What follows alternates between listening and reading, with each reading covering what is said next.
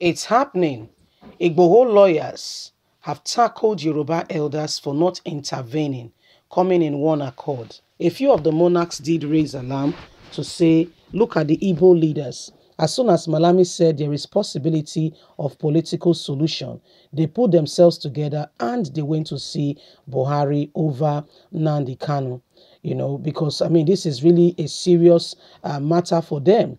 They went to see how they can get their son out. They know that what their son is fighting for is not as though he has committed any form of crime.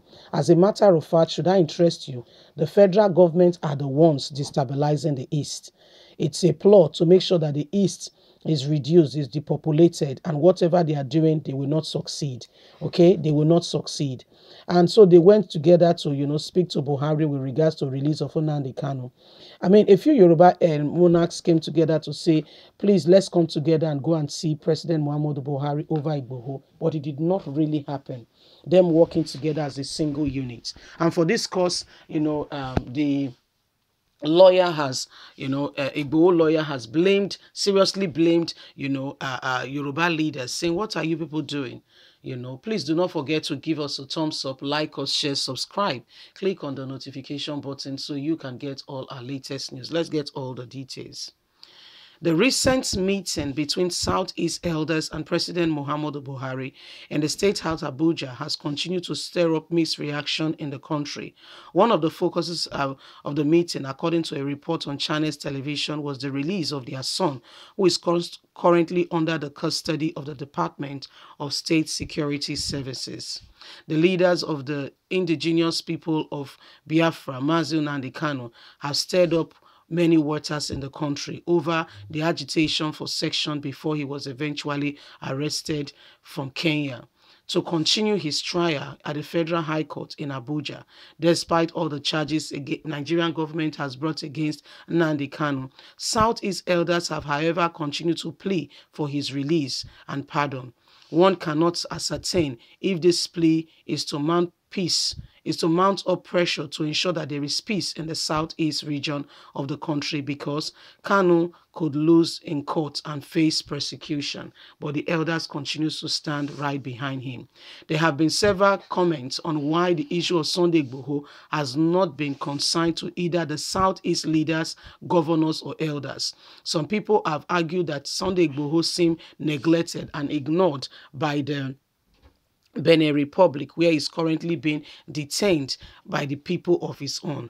According to a report on Punch, Belumi, the lawyer who secured the release of the 12 aides of Sunday Igboho and one of the lawyers of the Yoruba rights activists, has called on Yoruba elders, put yourself together, let's sort out Sunday Igboho.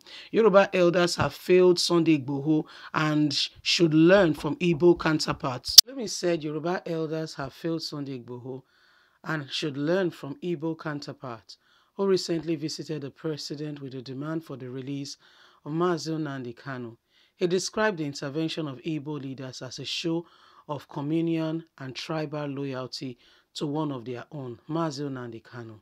The lawyer said the move underscored the calculated compassion of the Igbos to one of their very own, even at the risk of whatever it may comes, and scorn with the federal government. They went ahead. In a statement he released on Sunday titled, Sunday Igboho and Nnamdi Kanu Travail, Yoruba leaders needed to learn from the Igbos. Belumi called on all leaders and elders, the governors of the Southwest region, that they have turned a blind eye and a deaf ear to the suffering and agony of Chief Sunday Igboho, who he said was seeking a better life for his people. All he did was come out and defend his people. In intervention, Sunday Igboho has come into all this, and everyone now deserts him, including the elders and the leaders, but not Igbo leaders. They will not desert Nnamdi Kanu. You have spoken very well, and I really applaud you, because, it's clear to every one of us we can see for ourselves, like they would say, 7 Up would say when I was growing up, the advert would say, 7 Up, the difference is clear.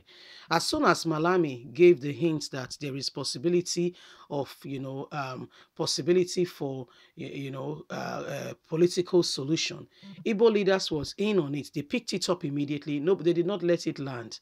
Hot as it was, they went ahead. Although there have been different words here and there. What's it called now? Aware youth saying that, why Buhari should not release Nnamdi Kanu, and I'm wondering, is a national threat? Is a national threat? Is it as national threat as your Boko Haram that is ravaging your area and your people?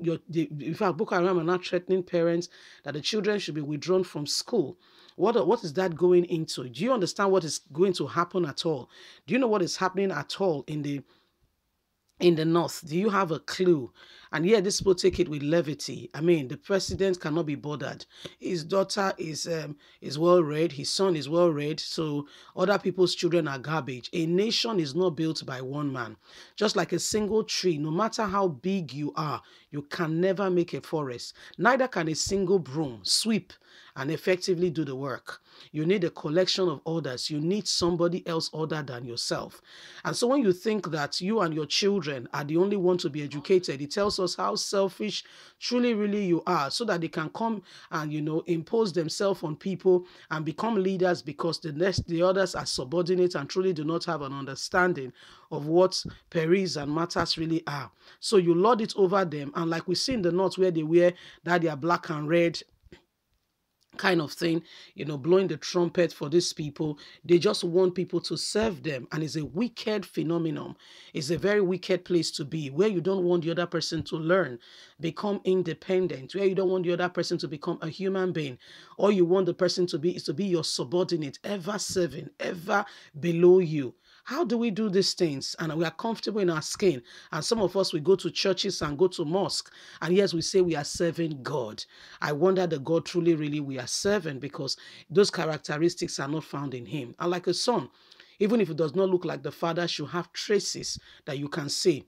Okay? Because you can have a son that looks exactly like the mother. Okay? So or the grandfather or grandparents or somebody else. I mean, gene. These things are gene. Yes? So even if, again, okay, even if, Sunday